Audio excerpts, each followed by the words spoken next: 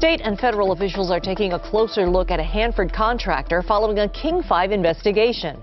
Our investigators found evidence that the contractor ignored signs of a double shell tank leaking nuclear waste for nearly a year before doing anything about it.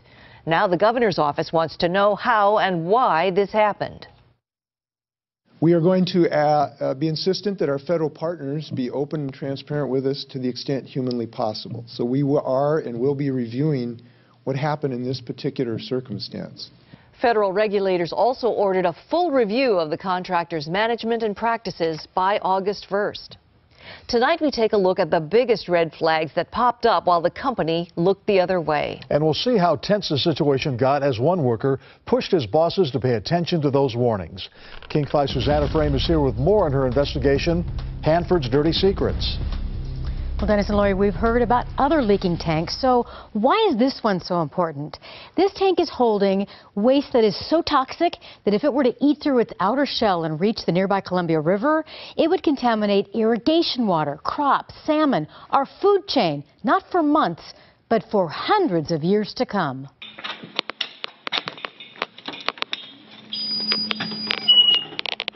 This is one spot at Hanford the public is never allowed to go. Underfoot, the most hazardous material on Earth is brewing inside a 1 million-gallon double-shell tank. This tank is holding the nastiest of nasty stuff at Hanford. A year and a half ago, Mike Geffrey, who works for a Hanford contractor, saw what no one expected. Evidence that tank was leaking. If so, it would be the first double-shell tank to ever leak at the site. I knew it was serious because that's what my career has been for the last 25 years, is to monitor these tanks, to check for leaks. I mean, that's been what I've done. Geffrey reported his findings to the top company guy in the field right away, WRPS manager Dave Strasser, who argued this wasn't serious, that rainwater, not nuclear waste, must have creeped into the space between the tank's inner and outer shells. It was kind of just, we don't want to deal with it, Mike, you know, just let it go. Shut up. Just shut up, just let it go. Yeah, just don't worry about it. But Geffrey did worry about it as warning after warning rolled in. A leak detection alarm went off. A few weeks later, an air monitor spiked to the highest reading of radioactivity ever seen by current employees. 5 months after that, equipment got stuck to the tank floor, an indicator it was glued to sticky waste. I complained a lot about it. You know, I made a lot of statements of what are we going to do? After all that, the employees here at Hanford came across the biggest red flag of all, something the experts say should have sent their managers scrambling to find answers. A broken wire, similar to this one behind the glass, was pulled out of the space between the shells. It gave off an extremely hot radiation reading, one that shocked the workers, but not the managers. They didn't call for more investigation. Instead, they kept to their rainwater theory. It's hard to believe that you could get this much advance warning of a problem and not deal with it. Marco Kaltofen is a top radiation expert located in Massachusetts. He's been to Hanford many times. I really don't know what it's going to take. What is it going to take to get you to wake up and start dealing with a problem? Because problems do not fix themselves, and they definitely don't fix themselves at Hanford. WRPS, the contractor hired by the feds to take care of all the tanks at Hanford, denied repeated requests for an on-camera interview, but they told us their experts disagree.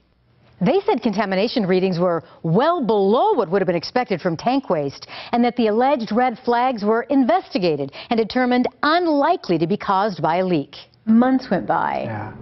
And what happened? Well, nothing. Geffrey says his WRPS bosses told him to conduct business as usual, but that didn't happen. Yeah, I'd come home and be just frustrated and grumpy, couldn't sleep at nights. He even considered ditching his long and successful career. They took the fun out of it.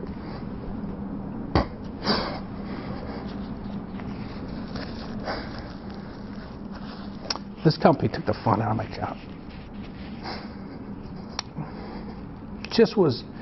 Just didn't enjoy it anymore. You know, it's hard to go to work and to fight so hard to do the right thing. But Geffrey stayed on the job and was there to see this. Photos of not rainwater, but nuclear sludge oozing into the space. The pictures were taken during a routine inspection nearly a year after managers dismissed his first warnings. What I was doing was right, you know, and it validated that I was doing the right thing by calibrating the stuff and sticking with it, and that it actually worked, and it detected the leak, and there was a leak there. One of the reasons this whistleblower, Mike Geffrey, is so emotional is because he understands what's at stake, that it's a race against time. Do something about that leaking tank before the sludge makes its way into the groundwater and the Columbia River. So waiting, he believes, put them a year behind trying to work on a solution. And we're going to hear more on this situation, I hope. Yes, next week. All right. Thank you, Susanna. Thanks, Susanna.